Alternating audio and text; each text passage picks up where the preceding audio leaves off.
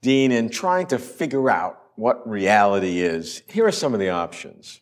Some would say it's only the material world. Others would add a mental world for number two.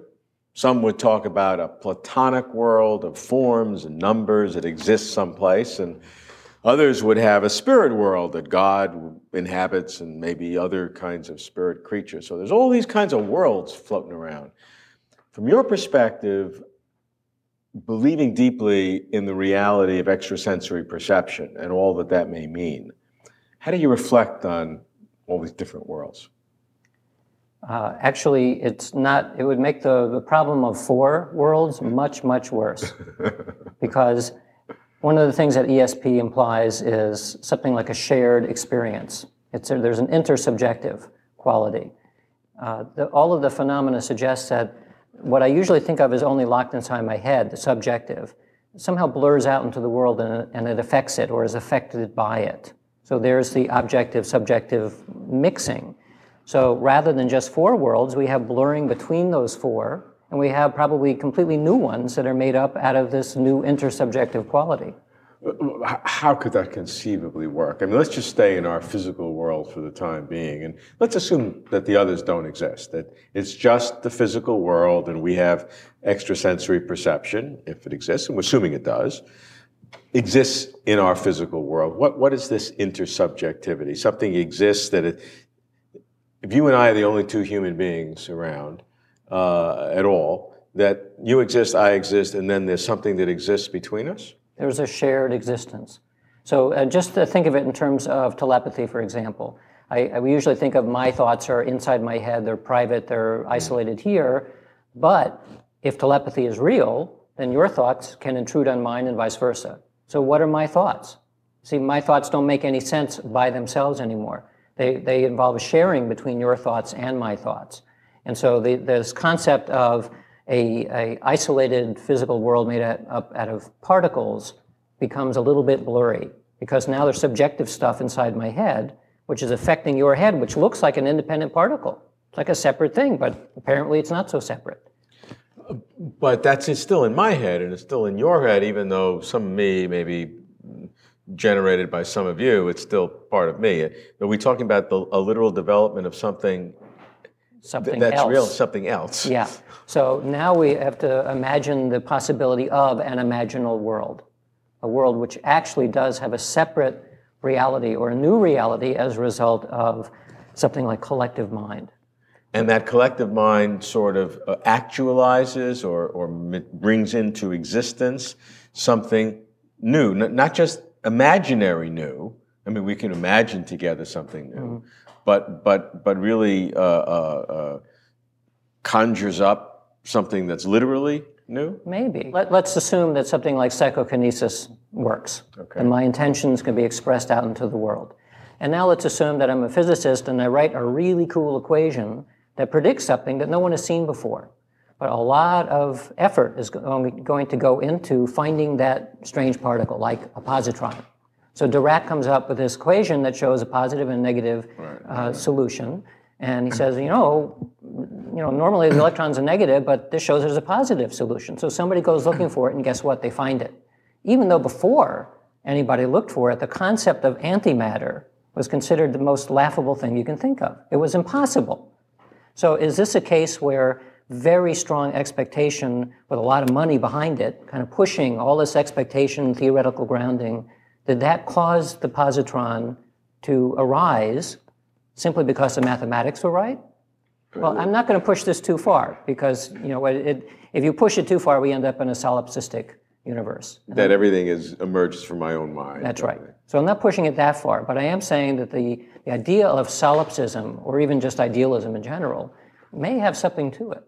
Well, a lot of things are floating around here. First of all, in the positron, the conventional wisdom would be that it was kind of there all along. It's just, or the opportunity for it was there, and we just had to look for it. We had to have accelerators with enough energy so we can reach those energy levels in which that could emerge. That's true. That's the conventional wisdom.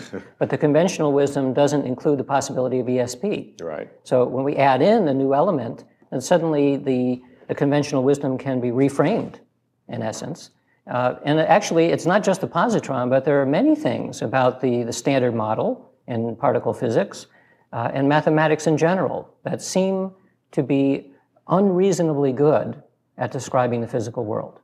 So why is it that Newton's laws can describe the motion of the planets to 1 part in a million, and quantum mechanics adds another factor of 1,000,000 in terms of accuracy? That seems unreasonable. That is just a matter of symbols which are strung together in a certain way will be such good descriptors of the actual world. So some mathematicians, especially mathematical physicists, when they start thinking about this and not simply turning the crank to get the result, postulate that there's something like a Platonic world.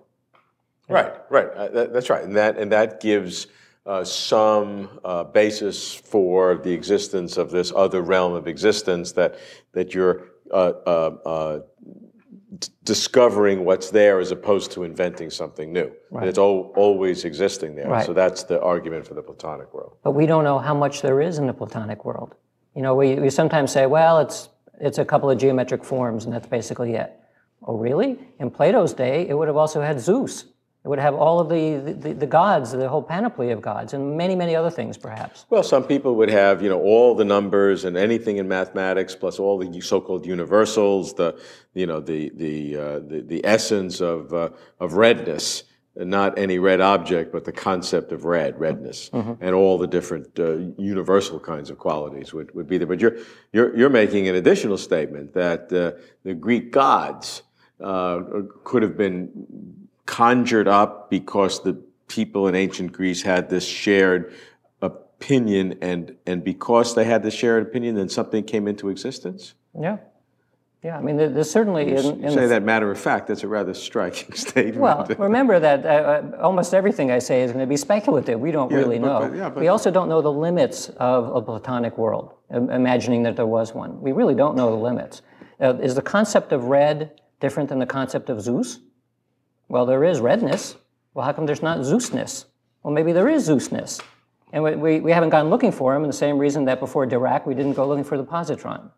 So what I'm suggesting then is that if the part of ESP, that realm, is true, and our intentions affect the world, then our collective intentions could change the world in such a way to make things arise, or maybe just to make us aware of things that we otherwise would not see.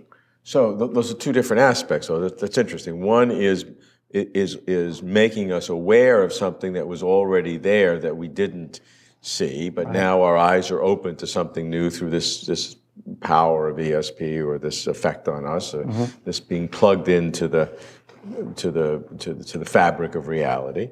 That is one level of incredulity. A huge level of incredulity is where you can actually use this to conjure up things that never existed before. Well, think of the way that Carl Jung addressed the idea of UFOs.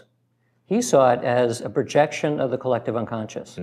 That when society, for some reason, becomes very agitated, that if there is a collective mind, that it could literally project in the same way that individual psychology can project on the world, but this is a different kind of projection. It's projecting it into some sort of mental space that we can perceive.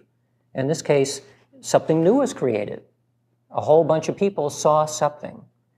Then you can think of instances like the sightings of the miracle of Fatima, where when the original sightings were occurring, tens of thousands of people saw something bizarre in the sky. We don't know what that was. I mean, people will interpret it religiously and by other means. That kind of suggests that a large-scale collective agreement that something should be so will be seen by a lot of people or perceived in some way. Is that the same kind of reality as the hardness of this table? I don't think so. But is it real? Well, it's seen by a lot of people at the same time. It sounds kind of real. So if we ask each other, what things are real, in addition to the physical world, you posit that there are, because of this collective consciousness, because of this intersubjectivity that occurs between minds, that is an opening to either the awareness or the creation of all sorts of stuff that enhances the meaning of reality? We would hope that science is, that the real power of science is to test whether that is true or not. But if it is true, then science is in very serious trouble, because there are both epistemological and ontological reasons to see that science may be far more manipulable or flexible in terms of showing us what reality is than we may have previously guessed.